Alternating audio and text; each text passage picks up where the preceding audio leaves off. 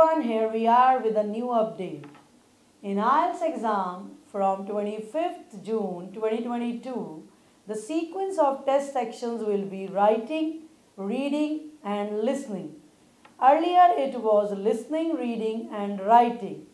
There will be no change in any kind of format or exam. Only the sequence will change from tomorrow onwards. And the sequence will remain same in CD IELTS, computer delivered exam. In that the sequence will be same, listening, reading and writing. So candidates need not to worry because there will be no change in checking criteria, exam format, in anything. Only the sequence is going to change. And I think it will be useful for the candidates if they will write first. Thank you everyone.